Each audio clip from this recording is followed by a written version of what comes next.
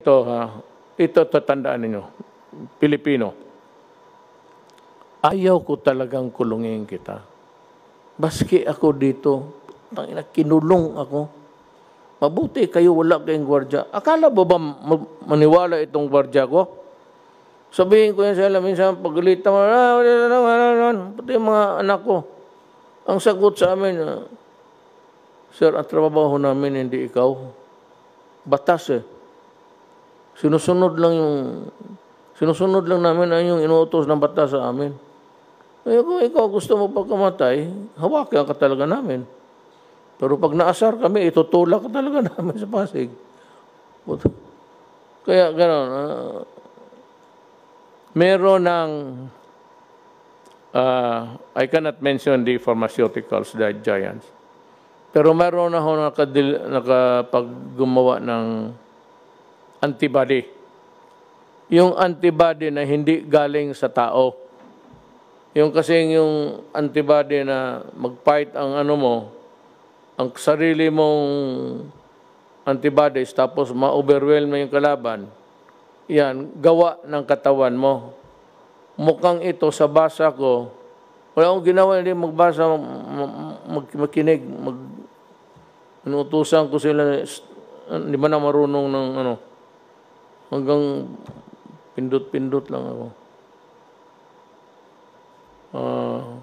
Meron ng medisina, antibody ang isang giant pharmaceuticals. Tapos naghahabulan sila. Sabi, by May, baka they would start to market it. Pabili na nila. Ang problema, sabi nga ni, we are on the last ladder. Ang muna niyan yung mga mayaman na, kasi marami yan kailangan. So as fast as they can really manufacture or farm out the product, just retain the copyright para magtulungan sila. Kung meron na yan, tapos makita ko na ginagamit ng tao, ililift ko. Total, kung magkasakit kayo, may antibodies naman tayo mabili. Ngayon, kung wala kang mabili, problema mo na yan. Kasi tapos na yung, I will lift the quarantine. Ngayon, paglabas ninyo, ganun pa man, I would still insist. Kasi sabi ng mga scientists dito, kinig ako. Hindi yung scientist sa TV yung sasalita na personal. Sekreto, ganun pa man. Mask, yung, ano yung akin? Ito. Ganito.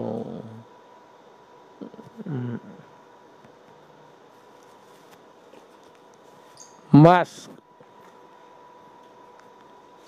Alcohol. Pati maghugas. Hindi na yung sabon na ordinaryo. Basta soap and water. Okay na yan. Alam mo, pag nagsama lang tayo, kaya natin ito. Kunting panahon na lang. Alam ko, igit na kayo na makalabas. Pag lumabas lang itong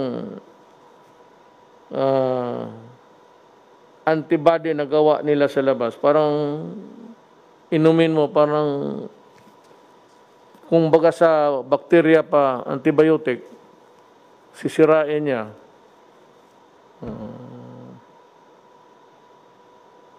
Kasi itong, wag na, para mapagsabihin, mas scientist pa ako.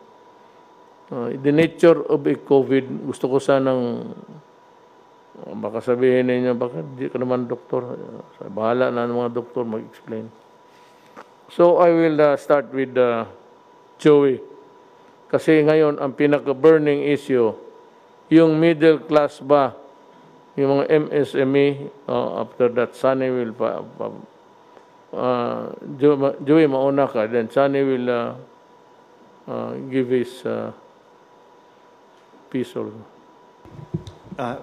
Mr. President, Mukhang kayo lang man ang dalawa ang ano na dito.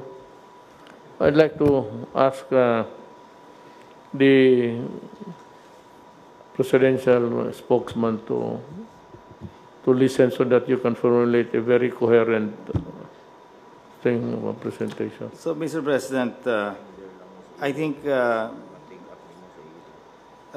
question was asked a couple of weeks ago, which is more important, life or money? There is no doubt that life is the most important. But however, without money, how will people eat? How will people buy medicine?